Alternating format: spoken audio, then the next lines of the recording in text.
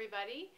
This is Elizabeth from Organized Chaos, and I'm so excited. I have my 2016 to 2017 teacher slash home slash everything planner set up. So I wanted to show you what I've put inside the planner today.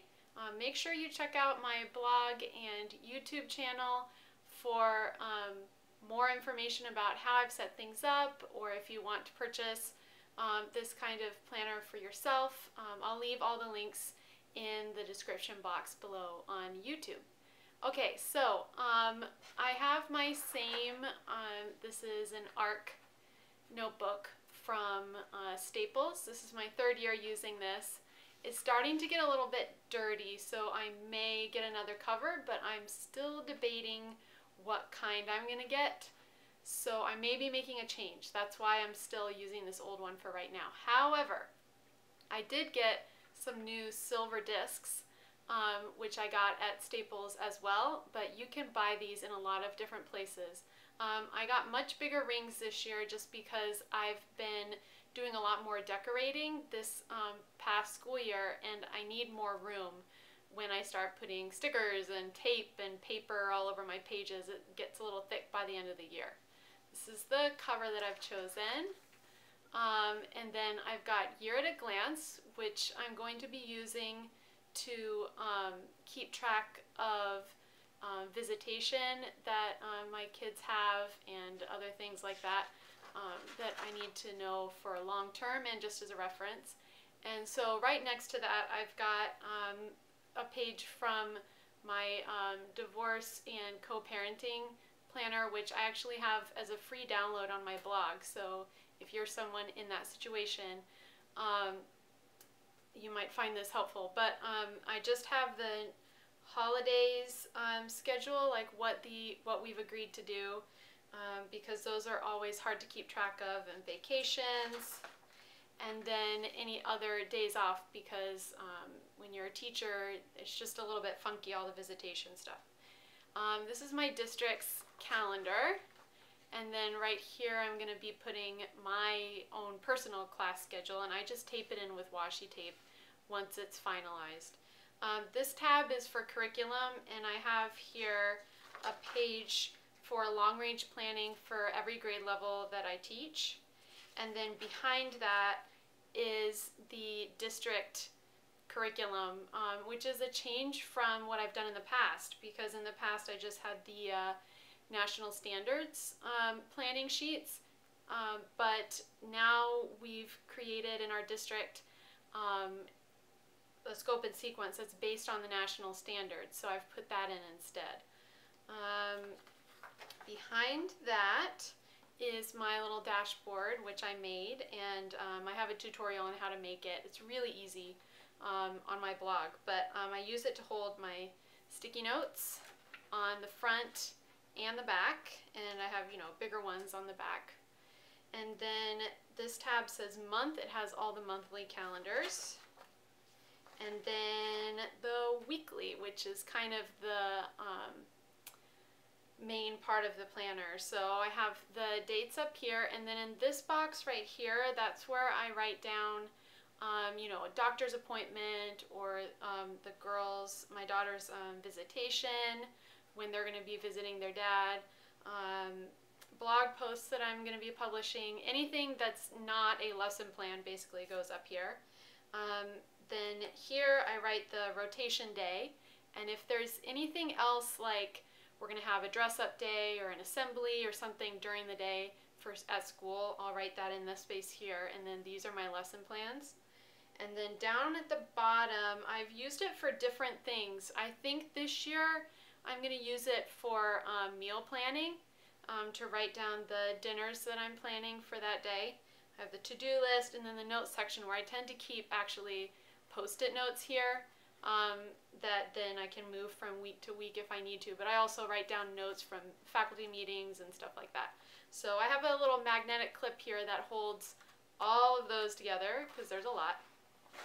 Although I tend to only keep half a year in at a time. I've got the whole thing in right now.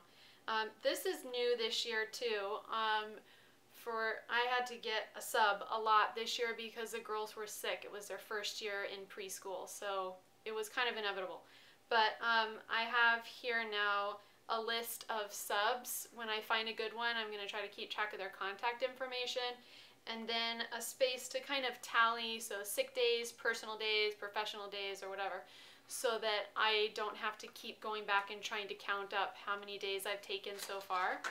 And this tab says school. This is all the school stuff that doesn't fall under curriculum or lesson planning, basically. Then I have my sub-lesson log, which I've used in the past and has been really helpful so that I know which classes have done what sub-plans already, so I know if I can reuse it again in the future. I keep a wish list of stuff that I want to purchase, so that at the end of the year when I'm trying to fill out my budget, like I am right now, I can look and see the different things that I've thought of during the year, because I tend to forget that if I don't write it down. IEPs at a glance. It's just the most important information that I need to know because there's so many to keep track of. So I keep the basic information in here. Then I have a parent contact log, which is one that I've used before, and I did a pretty good job, if I do say so myself, of keeping track of that this year. And it was really helpful to be able to look back and see when I had sent parents emails or notes home or made a phone call and what they said or what I said. So I've got a few pages of that. And then this tab is TPT, Teachers Pay Teachers, and blog. So all of the stuff that I do outside of school and home. And this is just to track my budget, which is really, really helpful in tax season. And I've got one for each month. And then, okay, I have long range planning for, this section I've actually slimmed down quite a bit because a lot of stuff that I used to have to write down to keep track of for my blog and Teachers Pay Teachers, I've gotten into a routine now, so I don't really need to write it down in my planner all the time. But I want to keep track of ideas that I have for different, around different holidays and stuff like that, things that I want to publish or make or whatever in this section. And then product ideas, post ideas. And then this tab is my home section. So I've got special occasions, which is basically mostly birthdays, but also anniversaries and things like that. That's by month. And then contacts. I locked myself out of my house twice this year since I moved into the condo at the end of November, which is ridiculous. But I was so glad that I had this because both times I also left my phone because I keep my keys with my phone, which you'd think would help. But so I had this information written down so that I could call my mom that has a spare key without having to look at my phone. I laminated this sheet, which I did last year as well. And then I write down monthly cleaning. I didn't fill it in what my tasks are because I'm still getting used to owning a home and my cleaning routine is kind of changing. So I'm going to write on it with wet erase marker, and then I check things off as I go, and then I can, it doesn't, rub off onto the other page because it's wet erase, but then when I'm done I just use a baby wipe and clean it off. Then I have this for the kitchen, which is just unit conversions. Here I keep track of utilities and bills that I need to pay, like how often I pay them and how I pay them. And then, names and contact information for different doctors, for me and the kids. I have a zippered pouch. This is where I keep a few blank cards and envelopes and postage stamps. And then I also keep some pens, extra pens besides this one that I have here in here. And then I have this pocket here where I throw in handouts from meetings. I also, this last year, kept all of the notes that I sent home and then got back from parents in this pocket, which worked out really well.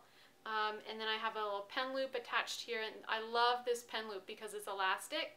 So right now I've got this little skinny pen in here, but you can actually hold really big pens too, which is awesome. And then my back cover, and this is just a folder that I cut and then hole punched, and I have a tutorial on my blog as well. But basically that is about it. If you have any questions, leave a comment. Give this video a thumbs up if you liked it, and thanks for watching. Bye!